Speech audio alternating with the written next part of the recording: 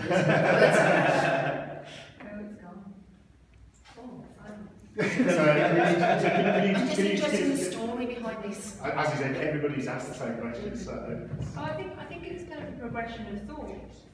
I felt like the most natural progression of thought from painting women individually partaking and mildly transgressing boundaries and expectations. I thought this is the next step on, isn't it? That if they are really unbounded, really appetitive to the point of being oversated, gorging potentially, but I don't think it's a kind of indiscriminate gorging. I think it's quite particular all the same. I think that she's exercising. She can appear to be really unbounded, but she's exercising decisions over what she partakes of and what she rejects. So I kind of thought it'd be interesting to create a figure of a woman that is so purposeful in indulging that she's built a contraption in her skirts so that what she wants to eat, to consume, is brought to her. And so she can select from it, take what she wants from it and reject the rest. So there are kind of shards, there's empty shells, but there are foodstuffs that have been rejected as well as being consumed. Well, I hadn't really used at that point, I hadn't used a palette knife. I'm not accustomed to working with a palette knife. It's not my bag at all. I really like to work in a particular way with the brush and get these smooth edges to make things feel three-dimensional and rounded and structural.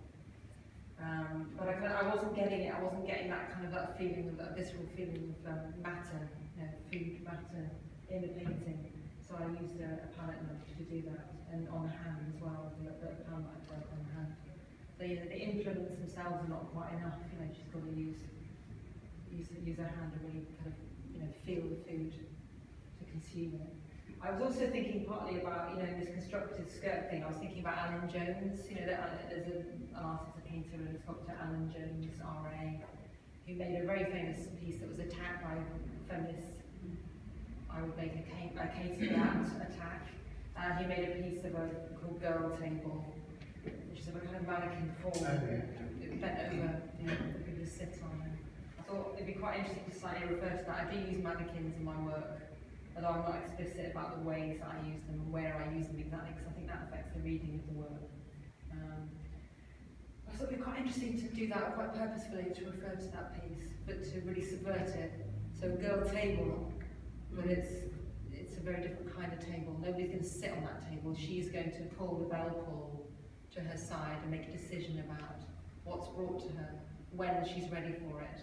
I did wonder about the bell pull, because I've read it slightly differently, and the fact that I think we've made it look very uncomfortable. Yeah.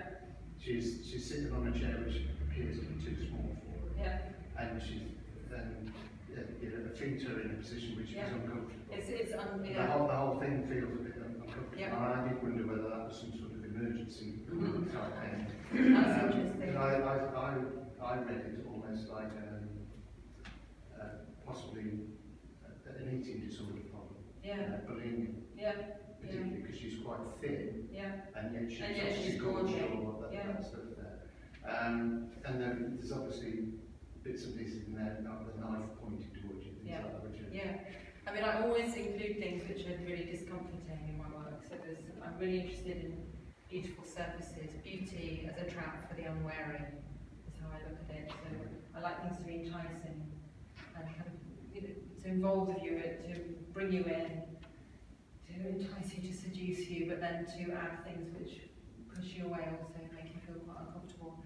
I kind of think I have my intentions and my thoughts, which are not always totally known to me when I make things. No. And I think everything you said is really true. But I think the way I would think of that is in thinking so often, in order to be in a place where you can partake of what you want, it can involve terrible contortions in your life, in the way people see you or people expect of you.